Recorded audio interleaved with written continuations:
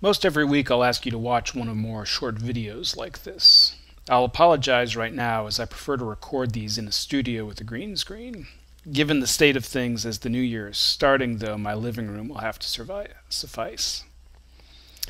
At the end of the video will be a few brief questions that will help you reinforce your learning from this micro lecture, so please be sure to watch this with as few distractions as possible. This class was really born out of a frustration on my part when I would hear people, in particular journalists, use the word dystopian to describe any negative situation. Now obviously the class is about more than just that, but at its core this is one thing we will be investigating throughout the semester, and that you will each be contemplating for yourselves. So how do we define dystopia? To start, we need to step back and consider its antonym, utopia.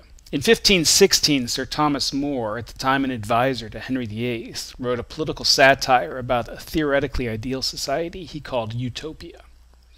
Out of that publication, we adopted the term to describe any imaginably perfect place. As you can see, that word has been with us in English for half a millennia. But as we can also see by taking a look at Google's Ngram tool, the word has seen increased usage in this past century. Although many people think the word utopia, U-T-O-P-I-A, means a good place, that's actually not correct. In ancient Greek, topos means place. However, that u as a prefix doesn't mean good. Rather, it means no. To say good place in ancient Greek, we would actually need to use the word utopia, which is a homophone, a word that sounds like another but has a different definition of More's word utopia. In ancient Greek, the morpheme EU means good. So More created a pun, but we've lost the joke. More imagined a place that doesn't exist, a utopia, that seems like it's a good or even ideal place, a utopia. Regardless of what More intended, language follows the whims of the society that uses it. In English, we've adopted the word utopia, with a U, to refer to a potentially ideal or perfect place. We've turned it into a synonym for the biblical idea of Eden, as a paradise. But we're not here to talk about utopias, are we? We have created the word dystopia by negating that misinterpretation of More's title, utopia. Again, in ancient Greek, the morpheme dys means bad. We use it in English to negate the positivity of words. Euphoria is good. Dysphoria is bad. According to the Oxford English Dictionary, the word dystopia was coined in the 1950s to describe the opposite of a perfect place. Sometimes these bad places are more formally referred to as anti-utopias, but dystopia is the more common term. Interestingly, Jeremy Bentham, the English social reformer, tried to describe such places as cacotopias, since caco means not just bad, but possibly even evil. Think of the word cacophony, the antonym of which is euphony. So in the most literal sense, our definition of dystopia is a bad place. More specifically, we have these definitions. According to the Merriam-Webster dictionary, a dystopia is, quote, an imaginary place which is depressingly wretched and whose people lead a fearful existence. Whereas the Oxford English Dictionary defines it as, quote, an imaginary place or condition in which everything is as bad as possible. I don't think either of those, or any of the other variations from other dictionaries, are fully accurate. As the name of this class suggests, and as we will explore throughout the semester, while utopias may be ideal and therefore only hypothetical, I think dystopias are most definitely possible. However, I also don't think that dystopia is synonymous with the Western version of hell. I think lots of dystopias can seem pretty good on the surface. They're fine, at least for some people, as long as you don't look too closely.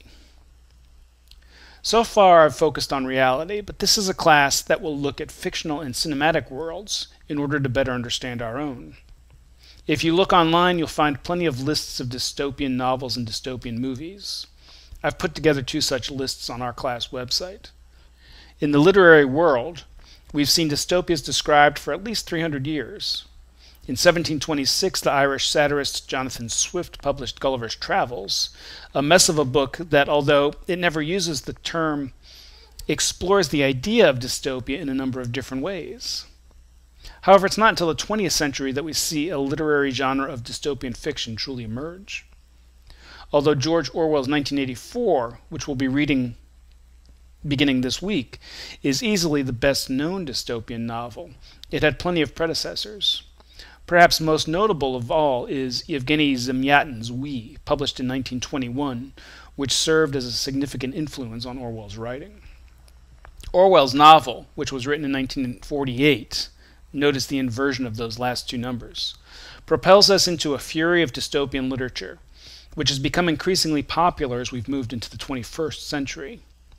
One question we will want to ask: why is there this ever-increasing interest in exploring the idea of such awful places?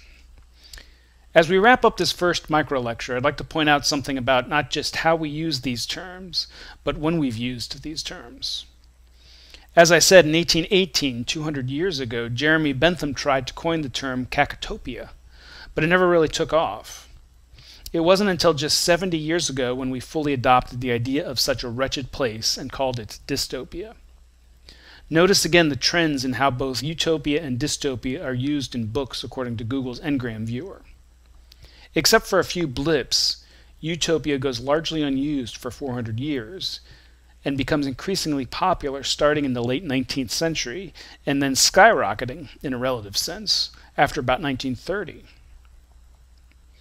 Throughout this class, we will attempt to contextualize our meaning, our understanding of things, to ask what else was happening. What was happening around that time that we started to see an increase in the use of the word utopia? Well, the Great Depression, for one. As we noted, the word dystopia wasn't coined until the 1950s, and notice how it goes up steadily after that, even as the use of utopia goes up even more. Again, let's think about what else was going on. I won't run through the list, but I'm sure you can all think of your own examples. But I don't think it's any surprise that we see people thinking about and writing about both good places and bad places in increasing numbers over the past 70 years or so. One final point I'd like to make is more specific to the fictional and cinematic realms we'll be exploring. Often there's an implied overlap between the dystopian and the post-apocalyptic. However, we need to remember that one does not necessitate the other. Often in fiction and film, we see a dystopian society rise out of the ashes of an apocalypse. But that doesn't make the two terms synonymous. So that's where we're at. Over the course of the semester, as a class and as individuals, we will attempt to develop a better definition of both the noun dystopia and its adjectival form dystopian. Both are often misused, but both are also important tools for us to understand as we attempt to live out the mission of Xavier University. A dystopia is not just a place, and I would argue that anything that employs something that can be accurately described as dystopian has the potential to become a dystopia. Our job will be to apply these terms to recognize when and where the good is being erased by the bad.